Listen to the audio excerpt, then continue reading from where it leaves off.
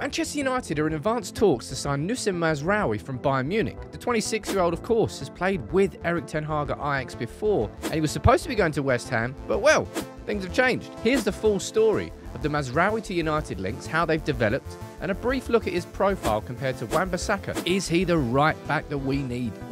Manchester United have been considering a move for a new right back. Wan-Bissaka, 1 year left on his contract. If we don't sell him this summer, we lose him on a free transfer. It looked like Mazraoui was going to be going to West Ham, but no, that deal, it seems off now. What about Denzel Dumfries? What I'm going to do in this particular video is run through the full story of Mazraoui to United, because it seems like that is back on and we're in advanced talks to sign the former Ajax defender. Of course, we're concerned about his injuries, but is he the right fit? I'm going to compare his profile to Dumfries and Wan-Bissaka. We'll have a little conversation. I'll run through the full story. Make sure you drop a like on the video. This one's going to be a good one. But let's rewind, okay? That's what I do in the full story videos. Take a look at how it's developed over the course of this season. But Mazraoui, he wasn't first choice at Bayern Munich, and he hasn't been first choice at Bayern Munich. Konrad Laimer came in, and he ended up getting the position, and he was challenged with getting back in the team. He did that in parts, but not particularly. And then I think this came out in June time. Bayern Munich needs to sell this summer, all right? They need to sell in order to buy. And with Mazraoui, his name was definitely a player that they were willing to sell, and that's only continued to develop. Of course, around about, what is this, mid-July? 19th, I think, July? Yeah, thereabouts, 19th of July. The price came out for Mazraoui, 30 million euros, and you'll notice how this price has definitely changed. 30 million euros felt, I suppose, like a fair amount, but given his injury record, there would be some that would argue, no, that's a little bit overpriced. And then Manchester United and West Ham came in for him, saying that the first concrete talks have taken place. He's at the top of the list for both clubs. He's keen to leave. Bayern wanted 30 million. However, they're saying now that that's going to drop to 20, 25 million. Most realistic price is 15 to 20 million euros all in. It's a bit of a drop. Then, boom, Bayern Munich have agreed a deal with West Ham. Transfer fee of 15.5 million euros plus 4 mil in add-ons. A pretty reasonable fee, if you're asking me. There's also a verbal agreement between Mazraoui and West Ham in principle, but it's not a done deal yet. And it certainly isn't a done deal yet. Although David Ornstein did corroborate that information from Florian Plettenberg about West Ham agreeing terms and about West Ham agreeing the fee with Bayern Munich. And then here we are today. The move to West Ham is off. No agreement on the agent side has been reached, despite the agreement between the clubs, 15.5 mil plus 4. And on the player side, West Ham have now left the negotiations. United are pushing to sign Mazraoui. The talks are advanced. And that's where we find ourselves. So in the last 72 hours, it's been, Wan-Bissaka's staying and Wan-Bissaka's going.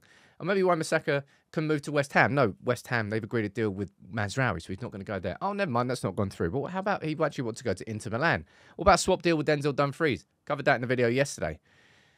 The truth is, none of this happens if Wan-Bissaka doesn't leave, right? And I've maintained in the last 24, 48 hours, Man United will not let him leave for free. So whatever the scenario here, whether it's Mazraoui, whether it's Dumfries, I don't really know still. But Wan-Bissaka is going to be leaving, right? And his exit it has to happen for any move for Mazraoui. But United are back in for him, and the advanced talks are ongoing. So what I'm going to quickly do now is take a brief look at the profiles of the three right backs that could be Diogo Dalot's competition next season. Mazraoui, Wan-Bissaka, and Dumfries, as far as we know. Mazraoui here, in terms of, you can see where his strengths are, man. Everybody knows them. Pass completion, progressive passes, touches. We go over here and we can see that he is a very proficient defender when it comes to possession and when it comes to progression. And for a lot of United fans, that's definitely going to be one of the most crucial aspects when it comes to Erik ten Hag and the style of play that we want. Wan-Bissaka, we know exactly what Wan-Bissaka is. He's all about tackles. He's all about interceptions. And that is his game. And he is the very best at it in the Premier League.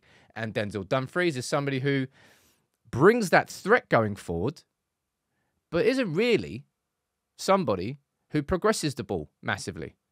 I say massively. Doesn't progress the ball at all. He's in the 9th percentile for progressive passes. He's in the 41st percentile for pass completion. Whereas on the other hand, Mazraoui he's basically a guaranteed passer. 97th percentile for pass completion, 96th percentile for progressive passes. He receives the ball and he finds his teammate with it. Now, I don't need to tell you what the biggest concern about Mazraoui is. You know exactly what it is. Everybody knows what it is. And it's probably a big reason why Bayern Munich are willing to sell him and why Konrad Laimer came in and established himself as their right back. Injury concerns. He's got an absolute bucket load of them. But at that price there, you're probably potentially looking at pretty much this. You're looking at Mazraoui coming in and Wan-Bissaka going out, and pretty much it being a net zero cost to Manchester United. And I want you to let me know in the comments. Again, I've been asking this the last couple of days, like, who would you choose? Wan-Bissaka or Mazraoui, or Dumfries or Mazraoui, or Dumfries or Wan-Bissaka? I personally think a lot of the conversations are a bit of a moot point because I don't think Wan-Bissaka is going to be here next season because he's only got 1 year left on his deal. I think the question is whether Mazraoui would be the right person to bring in if Wan-Bissaka was to go. Now, on paper, if it worked, it'd be a great signing. Mazraoui, great as a right back, can play left back, great as an inverted fullback, great with the ball progression, comfortable at bringing out the ball from the back, which has been probably one of the biggest faux pas of Erik ten Hag's football so far, because we still just haven't got that at all. We really, really don't. But of course, the red flags are all over the shop when it comes to his injury concerns. You don't have those concerns with Denzel Dumfries, and you don't really have those concerns with Aaron Wan-Bissaka either, but you just have concerns about his ability to play as that progressive right back. Sure, he is the best right back in the league when it comes to tackling, when it comes to defending. The numbers speak for themselves. He's one of the best in all of Europe's top 5 leagues.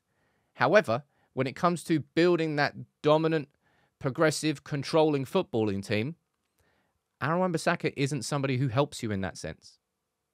His profile is something very different, and the profile of Mazraoui absolutely fits that. So I can completely understand why Manchester United are in talks, and according to Florian Plettenberg, are in advanced talks to sign him. Everyone thought he was going to West Ham. Now it looks like he's pushed away from that because he wants to join Manchester United. He's 26. He's got years ahead of him. If we could get him for the same price, well, I think that's pretty much the minimum we should be asking for Wan-Bissaka, 15 million euros, plus a little bit of add-ons. But the fact that he's only got 1 year left on his deal kind of takes negotiating power away from Manchester United. Yeah. I think if Wan-Bissaka had 1 more year on his contract, maybe United would still be trying to do this. Maybe, maybe not. But fullbacks were pretty much where we had our biggest problems last season. Really. Well, just the whole defence. Defensive injuries. Big problems. Mazraoui's got versatility and flexibility, can play in multiple roles, but of course, he might end up being the person that's on the injury table more than anybody else, and I think that's correctly the biggest red flag about him. It just depends whether you think it's worth that risk, because it would be a risk. Every signing is a risk. But the only thing United won't risk is losing Wan-Bissaka for a free. So no matter what the conclusion is, I don't think it's Wan-Bissaka staying a Manchester United player and just seeing out his contract and leaving on a free transfer next summer. But whether it means Mazraoui coming in now or Dumfries, don't know. But we're in advanced talks. Who would you choose? That's the big question. Mazraoui or Dumfries or somebody else. Kadioglu's a name that gets thrown about. And correctly so, by the way. But Mazraoui, let me know.